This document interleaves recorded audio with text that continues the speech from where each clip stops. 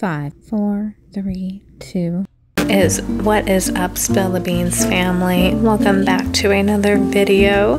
For those who don't know, my name is Steen, and today I'm in the kitchen making puff pastry dough and homemade bagels. How exciting! I even bought a new apron to do these recipes.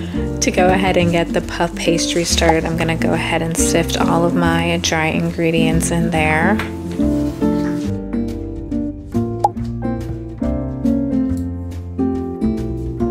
It wouldn't be a kitchen video without the sugar cauldron.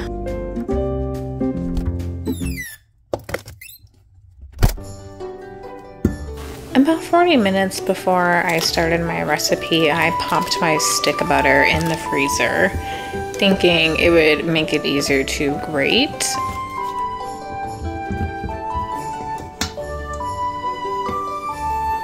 But I found myself having trouble with the wrapper, and I ended up just cutting it into little pieces, and that worked too. I slowly started adding my tablespoons of water until it formed the dough. The recipe called for maybe 6 tablespoons. I ended up putting, I think, 15. And that's how I felt. It was kind of dough-like. The texture still seemed weird. After you form your dough into a brick-like shape, wrap it in plastic wrap or whatever you have and pop it in the fridge for about 30 minutes.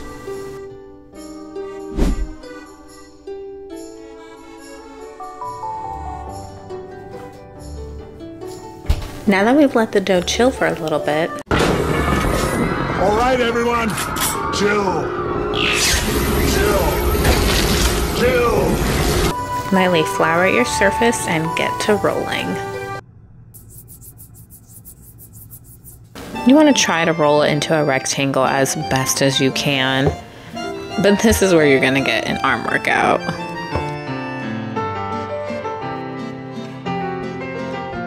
Once you've rolled your dough up, you want to go ahead and fold it into thirds. You're going to repeat the rolling and folding process about 3 to 4 more times.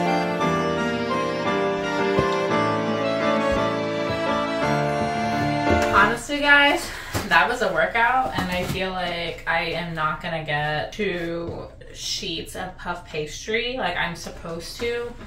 I think that's definitely a user error. The real test will be when I use the dough, so we'll see.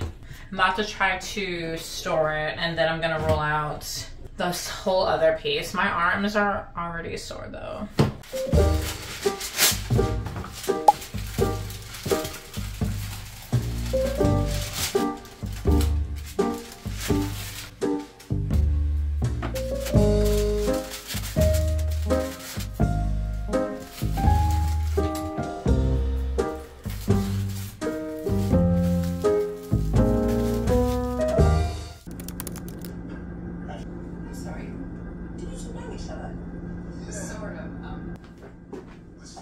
You guys, I was pleasantly surprised at how good this bagel recipe was. I had everything on hand: flour, yogurt, baking powder. Then just mix everything in your bowl until it starts to form a nice dough.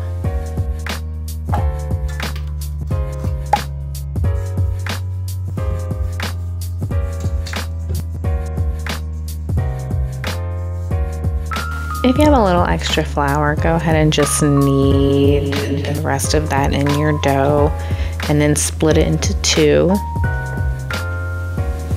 And then roll each piece out and then form a little bagel. It's really that easy. Before we pop our bagels in the oven, we're gonna go ahead and brush them with a little bit of olive oil. Put your favorite seasoning or topping on them. I did the everything. Although next time, I think I'll dip them in. Then they just go in the oven at 350 degrees for about 25 minutes. 10 seconds later.